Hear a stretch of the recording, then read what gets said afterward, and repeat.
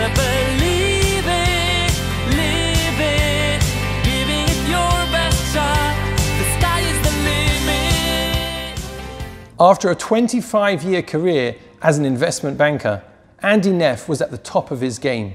For the past 16 consecutive years, he'd been named on the Wall Street Journal's all-star team of investment bankers. He was a Baal Tshuva who'd begun learning quite late on in his life. And as he put it, he'd never really had the opportunity to delve into the Torah and its commentaries. He'd even considered taking a sabbatical year to do so. But, as he said, after a good year, he needed just one more good year. And of course, if there was a bad year, then he definitely needed another good year. And so things continued until one day, everything changed. You see, the firm that Andy worked for was called Bear Stearns. It was one of the most prestigious Wall Street financial institutions, having never made a loss in its long and distinguished history. Until one Friday, on the 7th of March 2008, Andy left his office.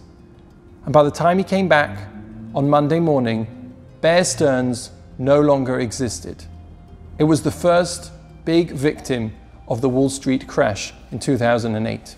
Andy was quickly offered another job by JP Morgan, the firm who bought up what was left of Bear Stearns, an equally prestigious position to continue what he'd been doing, but he declined. Instead, he took the opportunity to pursue his learning in the yeshiva in Teaneck, New Jersey. Andy gave a talk at a dinner in Teaneck where he described his decision-making process. I'd begun learning with Rabbi Roberts from the Rosh Yeshiva in Teaneck several months earlier. We began to talk about learning 1 or 2 mornings a week, says Andy, but when it came down to it, I could never find the time. But the Almighty found the time for me. He cleared my entire schedule. God opened up all of my mornings and arranged a sabbatical year for me. The incredible thing is that Andy could have followed the rest of his colleagues and just continued working as he had done before. But he understood that if God had freed up all of his time, then he was giving him a message that now was the time, now was the opportunity to pursue that Torah learning he had always wanted to do. This Shavuot, I think we can all agree that God has freed up time in our diaries. Let's use this opportunity to make that commitment, to pursue our Torah learning.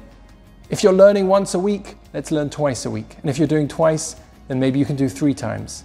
Whatever it is, let's use this year to increase our share in the Torah. Wishing you a happy and healthy and meaningful Shavuot.